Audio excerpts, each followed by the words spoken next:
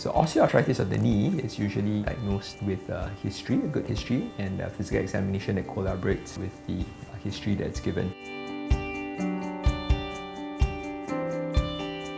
To confirm the osteoarthritis, X-ray usually is able to show a decrease in the joint space, and that means that you have got wear and tear of your cartilage that constitutes the degeneration that is in the joint. What coats the surface of these bones is a white resilient tissue called cartilage, and the cartilage helps in the movement of the joint. It is very smooth, and it is also able to take shocks and compression.